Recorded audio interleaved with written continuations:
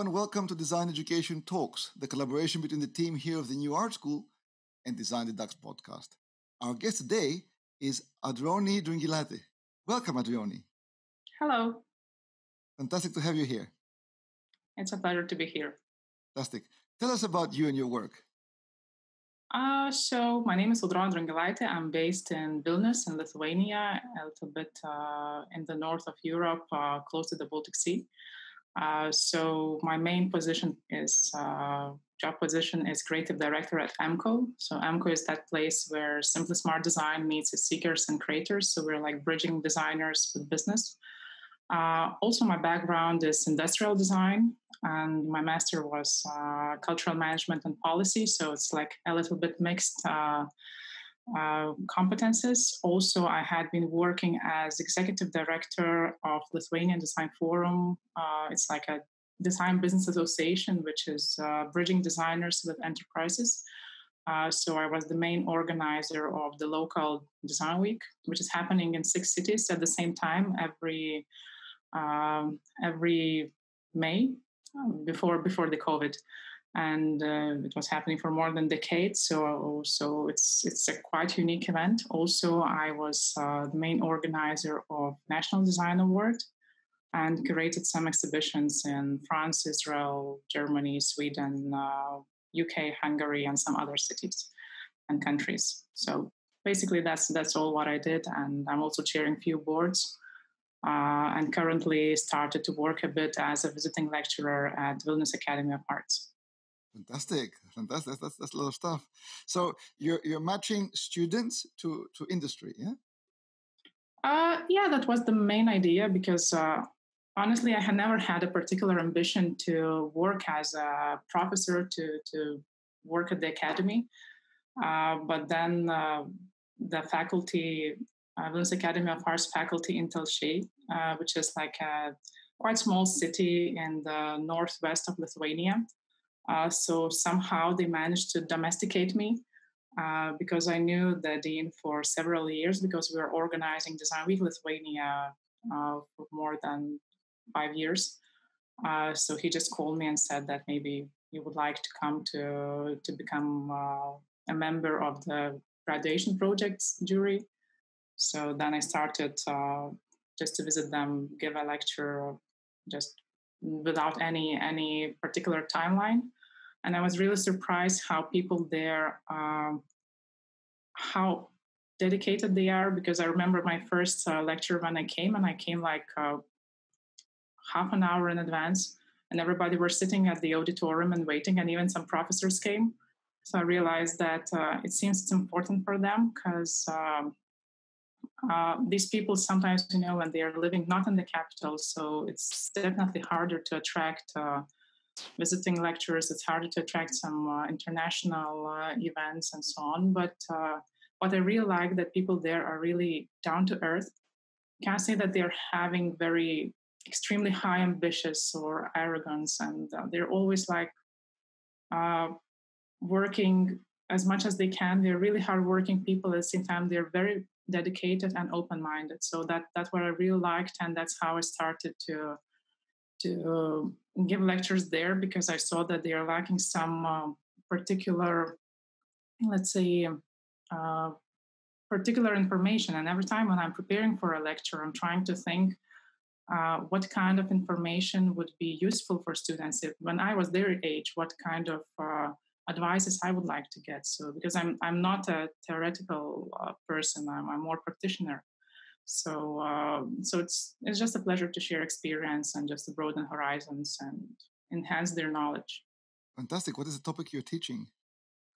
So I'm teaching design management and marketing, which is basically connected with my current job. And because working as creative director, so it's usually always balancing between management and creativity, because creative director is usually that person at the company who's always complaining, wanting more colors, more models, always a little bit advocate, working as an advocate for designers. So at the same time, you always need to be up to date to the current trends, also to deal well with the management team, because creative director becomes crazy and has too big collection and everything starts to go down. So the management always need to stop you in the right position. So there's always that balance between needs, capabilities, budgets, and so on. So that's what I'm teaching students and giving some advices about some prices calculations, how to be up to date to current trends. Also, what kind of international events are happening, because I do believe that it's really important to understand the global ecosystem, because quite often designers are believing that they can work very individually. But usually, I think it's very important to understand that you're a part of the national ecosystem, and also you should know what kind of events are happening, what kind of policy things are going on. You should be active in your local community, work closely with the associations, because we don't have such a strong tradition of being members of associations. So usually it's like people are getting more and more passive. So I'm also trying to boost their enthusiasm that they would like to make a change. Oh, fantastic, fantastic. What is the project you're working on right now? I'm currently working on several projects. So at my current job at EMKO, we're developing the new collection, which we're supposed to present at Maison Objet in Paris this September. So we will see what we manage, or we will need to look for some other place. Also, I'm chairing Lithuanian Design Council, which is the advisory board for the ministers of culture and the minister of economy. So there's a really nice team of people, and with them we're working a little bit on national design policy, trying to find what is lacking, trying to identify the currently missing list of priority events. Also started a new topic, because this council is pretty new thing. It was established just a year ago. So we're also looking for all great experiences, for all great case studies about design education abroad. Because we just faced that our education system, design education system, is basically starting at the higher education level, and we're really lacking design education in kindergartens and schools. Oh. So if somebody knows any good cases, we know some from Helsinki and from Finland. But if somebody knows, so maybe that's also a good chance to use this podcast. So drop me a line. My contact details are visible online. So it would be interesting to know too. Also, I'm still on board of Lithuanian Design Forum. So we're working on National Design Week, which is postponed to September, and National Design Award, which is also postponed on September. So there are many things going on, and hopefully there are, of course, some other projects going in parallel. But yeah, there are things to do. I mean, it sounds very, very exciting. You want to bring design education down to the kindergarten, yeah?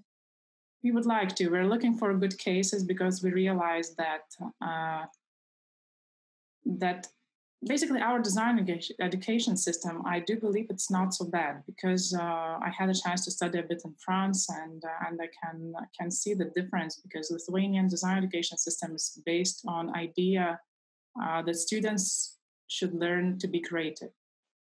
But at the same time, you cannot learn creativity without the particular skills of, for example, academic drawing or academic painting. And you need to know how to construct, because just making beautiful renders without a particular construction, and just having something like selling the fog, where you just can't identify what is the main purpose, or it's not human-centered design at all. So this education system, I think, is quite good, because students are having good painting, sketching skills. Because I remember when I was in France, how students are sketching from the screen, and I couldn't believe that, because it was south of France, beautiful weather, all these palm trees, beautiful architecture, and you can go and sit outside and sketch whole day. It's not snowing, it's not raining on your paper. So I was really impressed how sometimes people having even very good conditions to do it differently, they're not doing this. But at the same time, I think we're quite good in education like this, in this level. But it's not enough, because if we want to raise the awareness of design, we do believe that we should look for alternatives and start teaching design education, doing design education from the very early age, like even kindergarten. Why not? Because kids will know how to differ the good design solutions from the bad ones. It's also good. Absolutely. I mean, one of the big advantages you have in your system, which is I absolutely agree with, is that you begin design from art. You haven't forgotten that design begins in art. So I would say that if you take a page from the Waldorf system and you do nothing but art and music up to the age of 7, then you have a very, very good foundation to build something creatively. It's usually the introduction of, as Rudolf Steiner has said, of elements that the children are not ready for, because they are not developed to handle grammar, math, sciences, before the age of 7. Afterwards is fine. But if you have just arts and music until the age of 7, then you have a very good foundation to build. But yeah, that'd be fantastic to have the discussion on that. Fantastic. So how do you see the the totality of your activities, to give us some advice for aspiring designers and people that want to get into design? I think that many people do really believe that designers are living a very fun life. It's like never-ending parties, participating at beautiful exhibitions, chilling, traveling, visiting international fairs, and basically just having fun. So I think that when you get into that, you realize that nothing comes without the hard work. And there's a huge competition, and designers are very often blamed for like encouraging people to buy more, creating beautiful things. That such concepts are a little bit crossing all these ecology, environmentally friendly topics. So I think that everybody who would like to study design, of course, they should do that.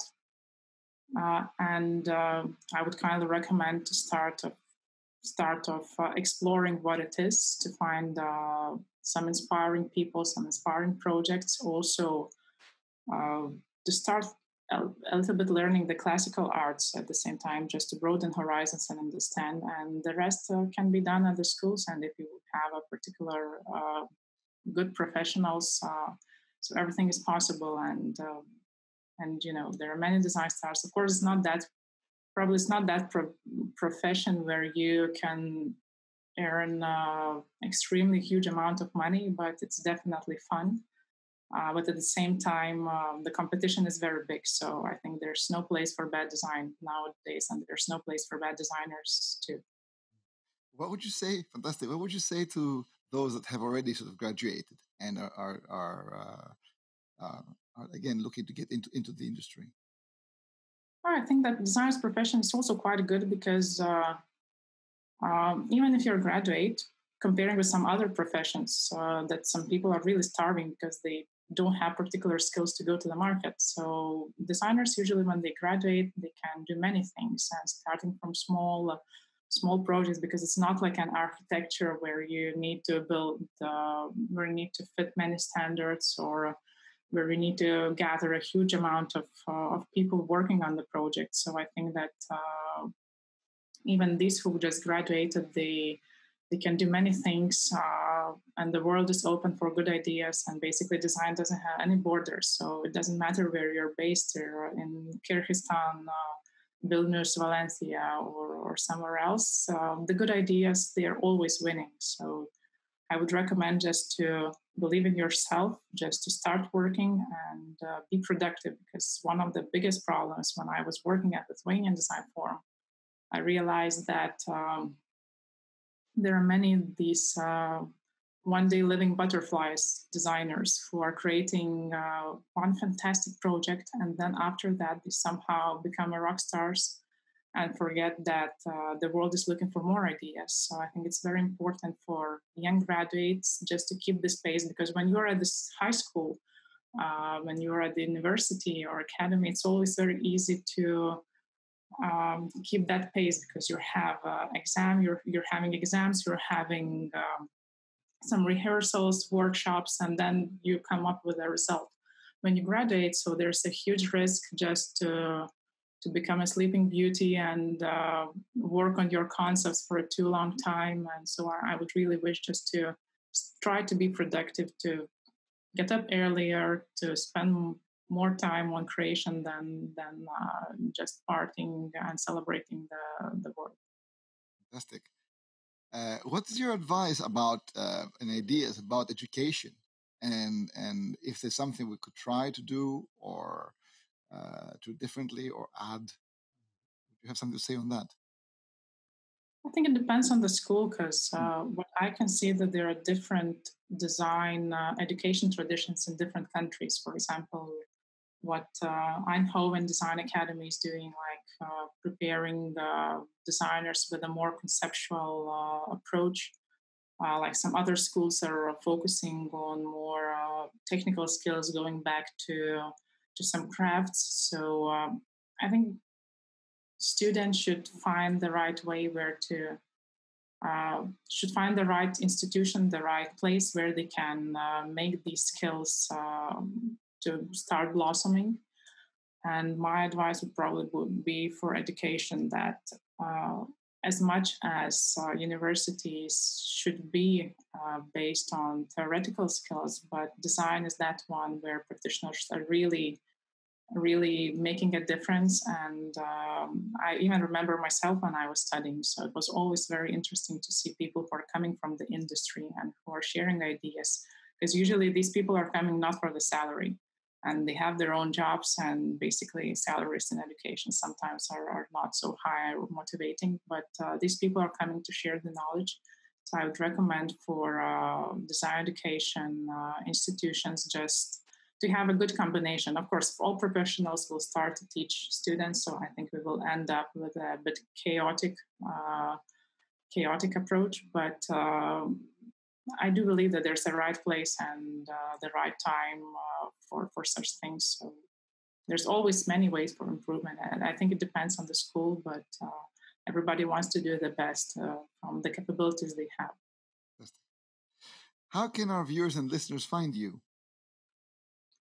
I'm that one person who's not very visible on social media, so I'm still quite old-fashioned and using my phone and email. So if you will Google, you will find my phone and contact details. So I'm that one who's having LinkedIn, so you can always contact me via LinkedIn, and I will definitely answer if you have any questions, or if you have any good ideas for me, or some critique too. So. Or you can find me in some design events too. Yes. Or at the academy during the lecture. So there are many ways to, or just having a coffee in the middle of the street in Vilnius. Any last piece of advice you'd like to leave us with? Probably, I don't know. We discussed many things. So many decisions in life is based, I think, on education, and I'm talking about education in global context. So when everything is based on education and experience, so I would like to wish for everybody, for all professors who are spending their days at the universities, just never lose their optimism, always to bridge these young people with the daily life, and also to enhance their knowledge, to broaden horizons, and at the same time continue doing this very important job. Fantastic. And we would love to see you on Design Education, Valencia Design Education Forum 2020. Try. It's always a pleasure to come to Valencia. The last time when I've been, so I remember very wonderful architecture, friendly people, and very late dinners. That was definitely too late for me, and fantastic food. So why not? Who knows? Thank you so much. Thank you for your time. Thank you. It was a pleasure to talk.